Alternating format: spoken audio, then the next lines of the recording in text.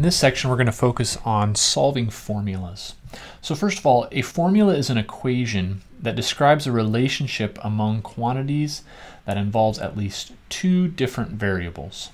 Okay, so in chapter 3 we solved lots of equations, but they always just involved a single variable. Here we're going to look at formulas which have two variables, but at least at first what we're going to do is plug in numbers for all but one of those variables. All right, so the first example here says the perimeter of a rectangle is 50 feet. If the length is 15 feet, what is the width?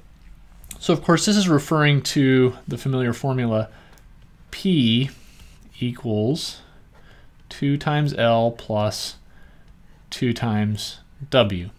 Okay, so right now there are three unknowns, three variables that we see here.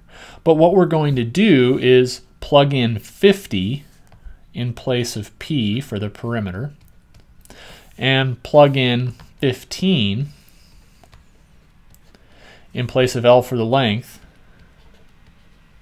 And so once we do that, we only have one variable left over, and that's something we know how to solve for.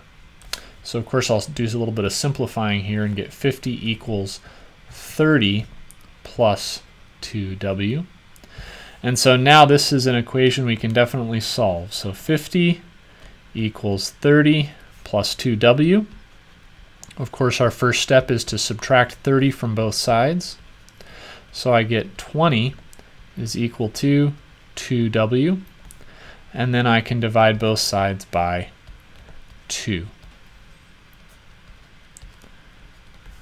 Okay, so that of course gives me, looks like I'm running down into my next problem here, but that's all right. W equals 10, but we're talking about actual lengths here, and so don't just write W equals 10. Your answer would be W equals 10 feet.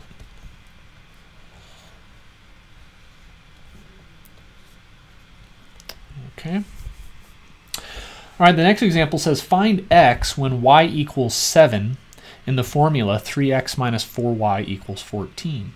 Okay, so here we write out the formula again, but of course instead of writing y, we place 7 in for y. And then of course we can multiply 4 and 7 to make 28. And then go about isolating x. So we'll add 28 to both sides. So 3x equals, and it looks like we get 42. And I'm running out of room, so I'll go right over here. 3x divided by 3 is equal to 42 divided by 3.